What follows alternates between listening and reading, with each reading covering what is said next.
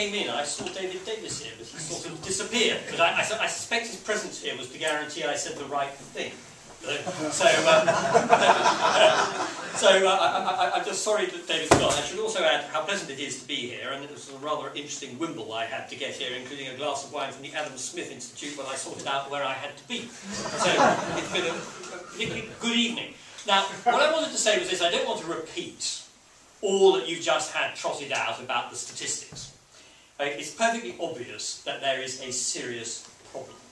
And what I said earlier about the Englishman's home no longer being his castle is true in a multitude of cases.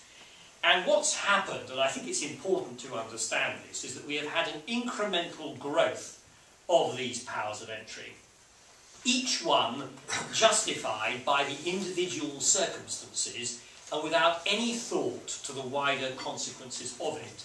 So to take as an example the one that was given about hedges, you will recall that there was a great deal of widespread concern about people putting up hedges which were intrusive on their neighbours' properties because they darkened the garden. And somebody has concluded, perhaps not entirely unreasonably, that there ought to be a power of inspectors to go and have a look at these hedges if the local authority is going to take action. And then somebody else has thought, well, there might be a problem because some of these hedges might only be accessible by going through somebody's house. And I think you can see the inexorable logic which has then led to a power of entry into a property being given for something which appears to be largely unrelated to what goes on indoors. And we do have, I think, to bear that in mind when making an assessment of this plethora of powers of entry. The truth is we don't know exactly how many there are. We have both Harry, who's made his points, we have the point about Big Brother Watch. My view is that Big Brother Watch are probably right. I think that Harry's been very conservative and careful in his approach to this, wishing to already show the magnitude of it. My feeling is that a trawl will probably show that there are far more. And on a calculation, there appear to be 47 officers in each local authority who have a power of going on to somebody's property. So the question really that you will be wanting to hear from me is not a sort of survey of what the problem is, but what is it that we can do about it.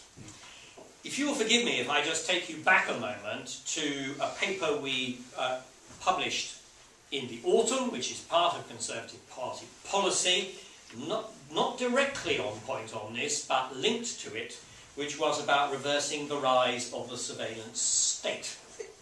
And in particular in that, we made absolutely clear that we were intending to curtail some of the Regulation of Investigatory Powers Act powers that enabled directed surveillance to be made against individuals. The example which I think we cited there was dog fouling in public parks, where you can have directed surveillance of individuals by council officers on the say-so of a senior council officer.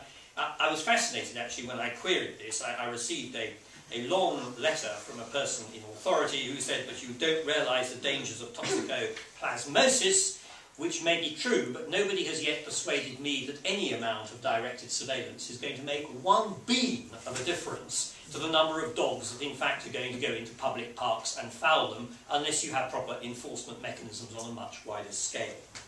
So with that in mind, as a principle, I turn to the issue of powers of entry. And what I am minded to do, and can, I think, say with some confidence we are going to do, is the following. Firstly, we've already committed ourselves to abolishing the power of council tax inspectors to enter properties, domestic property, to carry out assessments. And we have also said that bin inspectors in local authorities will similarly be curtailed from entering premises. Beyond that, my view is that the central thing that we need to do is to require a warrant for all entries into domestic premises.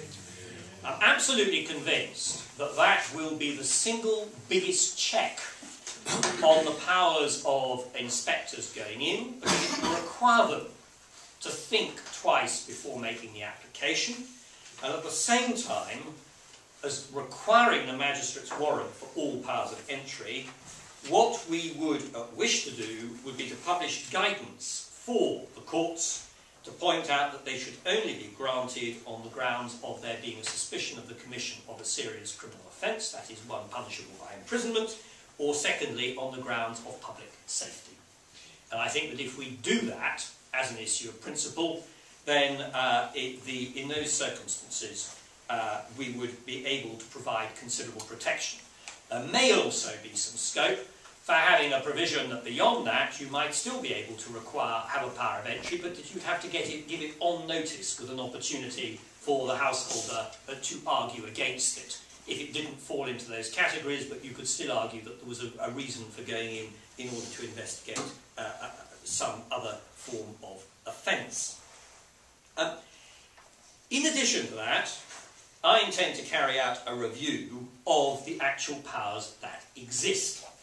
Now, it's difficult because of the plethora of powers we're talking about, and because of the example which I gave you in relation to hedges, to start having blanket policy. It seems to me that we need to look at each one, and as we look at each one, I suspect that we will find that quite a few of these are not, in fact, necessary at all.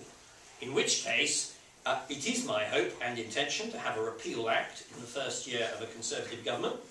I've been arguing for it for some time, and I am quietly confident that I will be able to get it. It's going to cover a wide range of things, and I intend to ensure that some of these are included within it.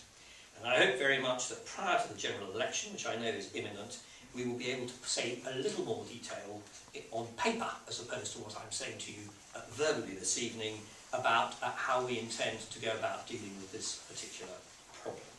I'm sorry, in a way, that I haven't been able to be perhaps a little more specific this evening than I would like to be. So I hope that covers the main points that we need to discuss this evening. As I say, I think we have to recognise that simply jumping up and down and saying this is all terrible does run the risk that eventually we will notice that one or two of these powers of entry may have some semblance of justification.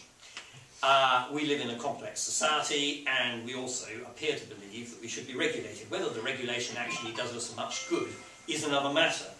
But what I am convinced about is that if we allow bureaucrats to run riot, they will run riot. It's as simple as that, and the proper way of curbing that is by introducing sensible checks which require judicial safeguards. It tends to work well, and if we do that and also provide, as I say, as a system of making an application on notice in cases which are not serious crime or serious public health, then I think we will probably get the balance just about right.